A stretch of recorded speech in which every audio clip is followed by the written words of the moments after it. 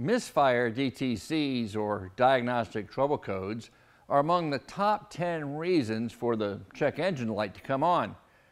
And the most common repair made? Swapping out the spark plugs.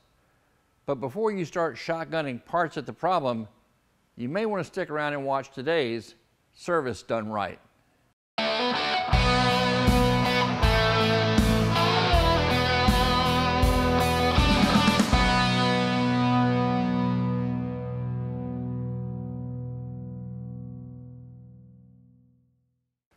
The P03xx family of DTCs covers misfires and ignition-related components. Maybe that's one of the reasons that changing spark plugs is one of the most popular responses to trying to fix a misfire. Well, there's a lot more to making a misfire than just swapping plugs may cure. And that all comes into play in your understanding of the code and your diagnostic process. It's fundamental. The engine needs three things to run: spark, fuel, and compression. These three must occur at the right time and in the right amount, or a misfire will result. Some misfires will be severe, others minor. All will result in lowered performance and overheating of the catalytic converter. When dealing with any fault that can turn on the check engine light, the first tool I grab is my global OBD2 scan tool. And if I'm dealing with a misfire or fuel trim code, my next visit after identifying the code is to mode 2, home to freeze frame data.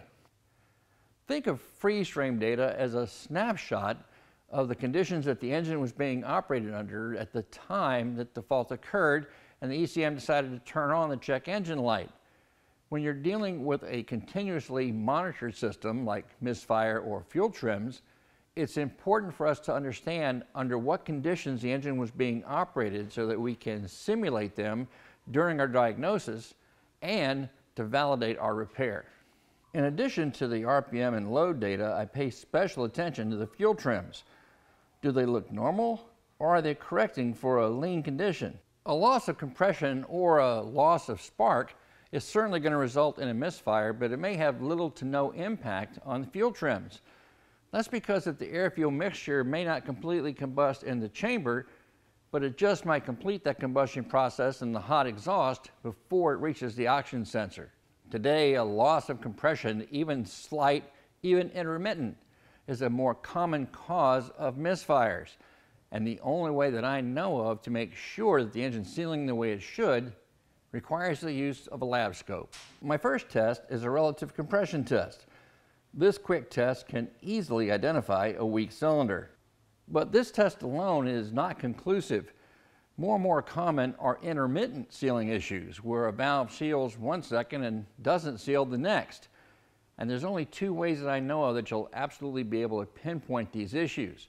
One requires the use of a specialized tool like this one called a pressure transducer to monitor in-cylinder pressures while the engine is running, hoping to catch the culprit in the act. The other is a little more old-fashioned. It's where we take a look at the burn line in the ignition pattern, whether we're connected to the primary or secondary side of the ignition system. To help identify an intermittent sealing issue, take a close look at the burn line either on the primary or secondary and look for turbulence, like this. This anomaly is caused by the outrush of all that pressure that's in the combustion chamber at the time of combustion, trying to get past that leak site.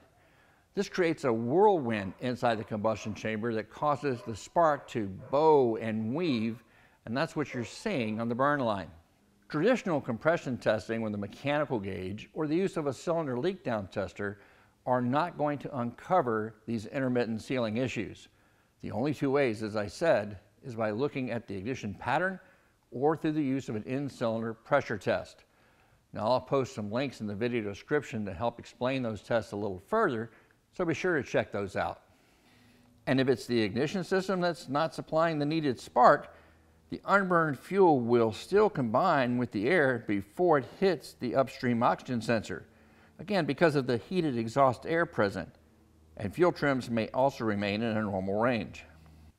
But if the misfire is being caused by a fuel issue, well, that's a different story.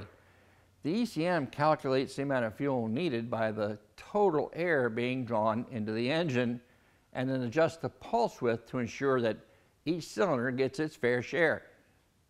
If a cylinder doesn't get its fair share, then all that's going to come out of that cylinder is air. And that's something that the oxygen sensor is going to react to.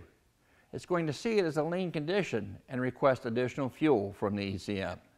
While the methods I've shared with you today won't help pinpoint every potential cause of a misfire, they should help give you some initial direction in your diagnostics. And remember the main rule of diagnostics. The trick is to eliminate everything it can't be, and what's left over is what it has to be. Thanks for watching.